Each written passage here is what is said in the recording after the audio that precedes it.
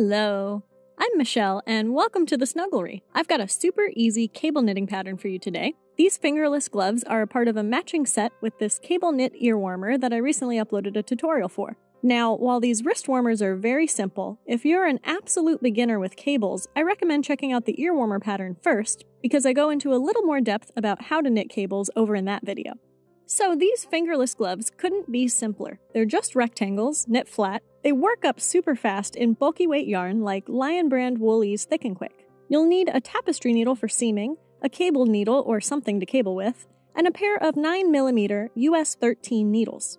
You can use straight or circular needles. And I want to point out that this pattern is slightly different for the right and left glove because we'll leave a little thumb hole here while seaming. So you can see here that this is a right glove, and the pattern for the left glove will be the mirror image of this one. So we can get that cable lying on top of your hand while still knitting the whole thing in one piece. So I'll start by showing you how to knit the left glove, and I'll let you know how to change up the pattern to make the right glove. We'll start by casting on 22 stitches for the small adult-sized wrist warmer. I'll have a printable PDF available for purchase on my website with the whole chunky cable knit set, so the headband and fingerless gloves, with additional sizing instructions.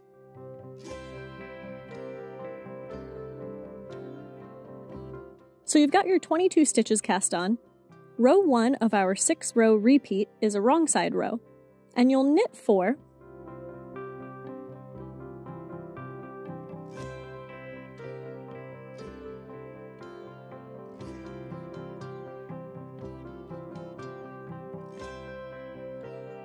purl 6.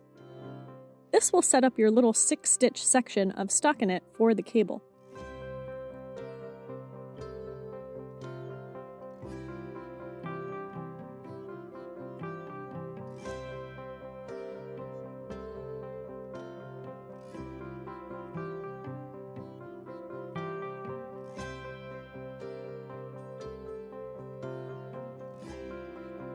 And then you'll knit all the remaining stitches, which in this case is 12 stitches.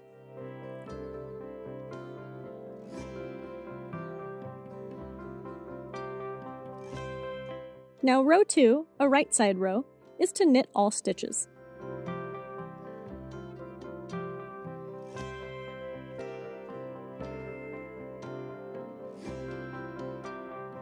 Then row 3 is a repeat of row 1. Knit 4, purl 6, knit 12. And row 4 is a repeat of row 2. Knit all the stitches. Row 5 is one more wrong side row. Knit 4, purl 6, knit 12. And I'll show you row 6, our cabling row, in a moment. But I want to point out that the right glove instructions are nearly the same, but those knit stitch numbers on either side of the purling section are flip-flopped. So the right glove will have you knitting 12 before purling 6, and there will be 4 remaining stitches to knit. Now, in either glove, row 6 is where all the cabling takes place. You'll knit up to that stockinette section,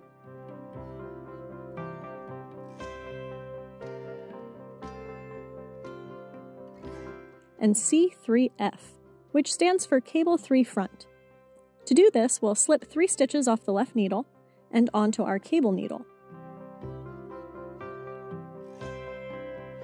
and hold them in the front of your work. Then knit the next 3 stitches.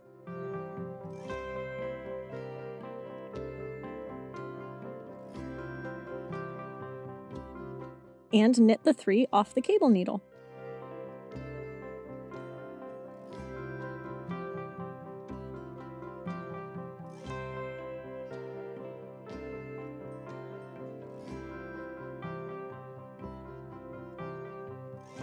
Then knit the remaining stitches.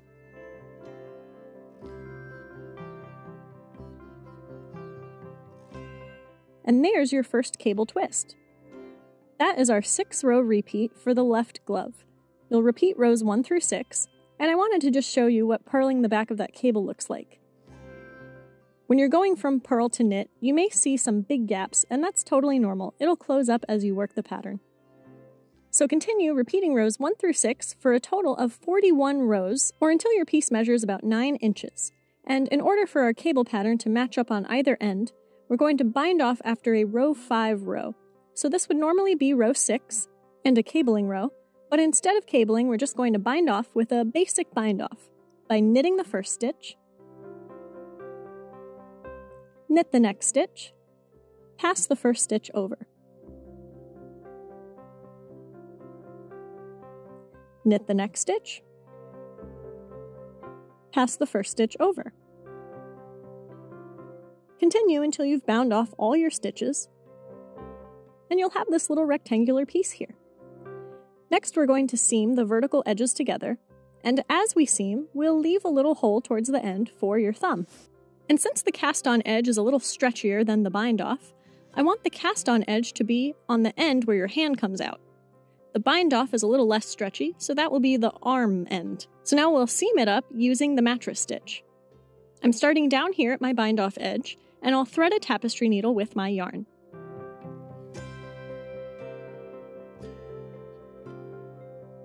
For this seam, you'll want the right side facing out.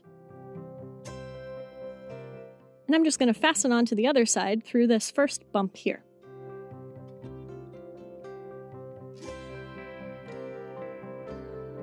To seam these two garter edges together, we're not going to be working right into the edge here, but into the first whole stitch that you see on the side.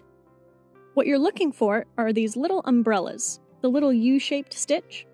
Insert your needle under the first U, poke it out before the next U,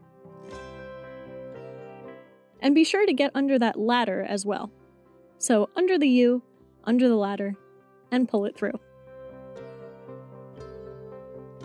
Come around to the other side, and here we're looking for smiles. So the first one is a little loosey-goosey, but it's the same idea. Under the smile, under the next ladder, poke it out before the next smile, and pull it through.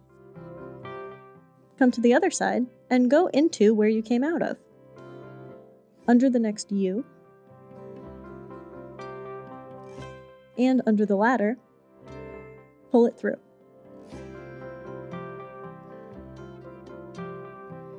On the other side, under the next smile,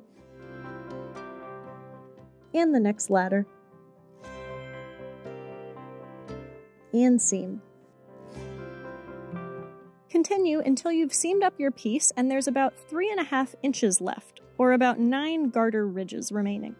And you've got a couple of options for the thumb hole here. You can fasten off this seaming yarn and pick up the tail from the beginning. Use it to seam down 4 garter ridges. If you don't have much of a tail left, you can carry this seaming yarn up one of the sides by threading your needle around and around on one side only.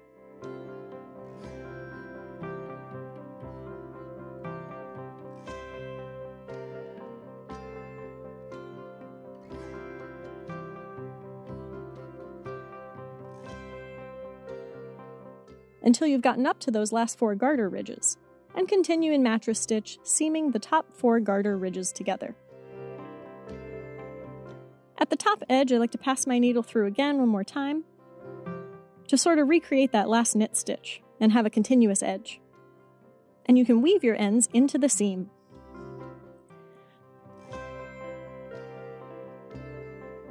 So there you have it, a left glove and a right glove. 2 little mirror images of each other, and a super cute, chunky knit set for you to give, gift, or sell this winter. All the pertinent links will be available down below. Thank you so much for watching. See you next time. Bye!